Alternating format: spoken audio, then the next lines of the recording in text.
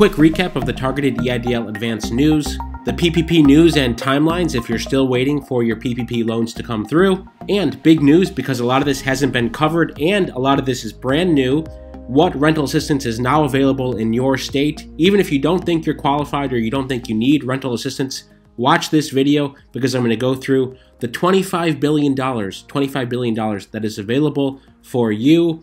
If you qualify, I will briefly go through this. Hey everyone, this is Ryder from Skip. I hope you're doing well, staying healthy. It's Thursday, January 21st. Please watch until the end. And thanks so much for subscribing. If you find this information helpful, not only the EIDL and PPP recap, but also the rental assistance that I'm about to cover, not only subscribe and like this video, but also leave a comment because that helps the YouTube algorithm and more people can see this. To me, this rental assistance is essentially grants if you qualify, and a lot of people will qualify whether they know it or not. Just like the low income provision in the EIDL grants, a lot of people were surprised. They used our low income lookup on our app and found out, hey, I actually am in a low income community. That's surprising. Same thing here. Hey, you may find that you can get a few months rent covered. I'm going to talk about exactly how to do that and look it up. Many states still don't have this information out, but many do. And this is brand new. And of course, each state has a limit. So this is another program where it's important to look at and understand.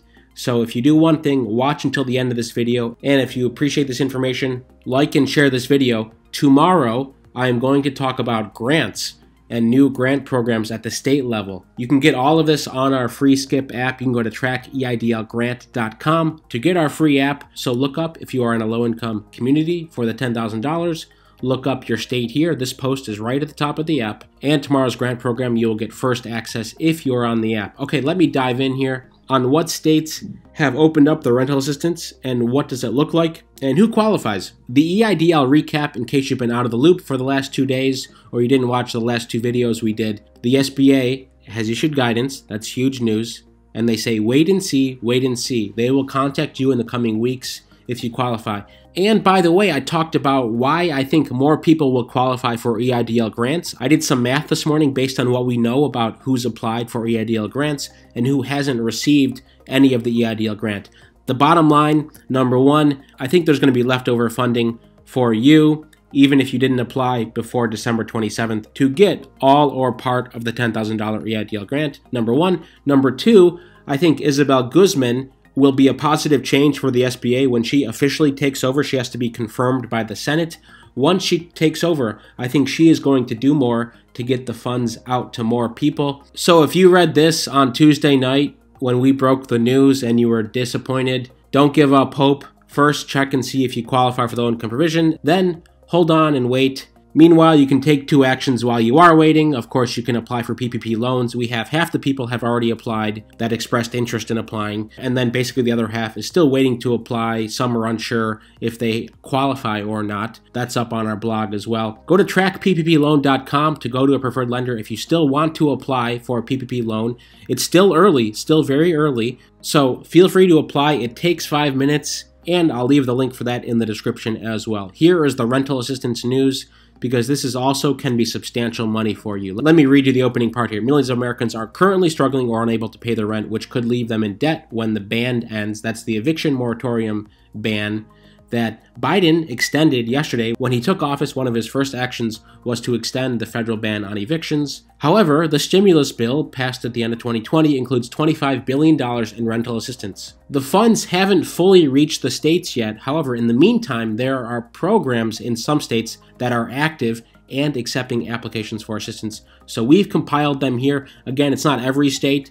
I'm not going to read every state. I just want to give you the highlights and show you some examples so you can keep this in mind. Oh yeah, I do qualify for that. And we will update this too. But if you want to see this, open up the Skip app. It's all right here. So Arizona, you can apply. Arkansas, you can apply. Colorado residents can apply if you've lost income due to the pandemic and whose income is at or below 80% of the area median income. So this is the same lookup as the targeted EIDL grants. So if you want to check that and you're in Colorado, you can also use our EIDL tracker to see if you qualify for this. Again, it's you may qualify for assistance. You can check that out very quickly and apply online as well. Connecticut has a program. Hawaii has a program. You may qualify up to $500 per month in assistance in Hawaii. In Idaho, if you are a low-income family, you may qualify for $309 a month. Illinois, Indiana, Missouri all have programs. Nevada has a program that if you have $3,000 or less in savings, $3,000 or something, you may qualify for rental assistance from the state. New Hampshire has a program. New York, same deal. 80% of the area median income, you may be eligible for assistance between now and February 1st. So again, it's the same calculation as the targeted EIDL grants for New York. North Dakota, similar program, but it's 60% of the area median income. Oregon, Pennsylvania, both have programs. Texas, rental assistance available for residents, but they must apply through designated community groups or local organizations, not the state directly. But we have the links to all those here as well. We have links for all of these. Utah, same deal, 80% area median income. Virginia, 80% area median income. West Virginia, same. Wyoming, similar program. And Washington, D.C., 80% area median income as well. All right, there we go, and we are updating this, so we expect updates later this week, next week, and the following week, where we will continue to add to this.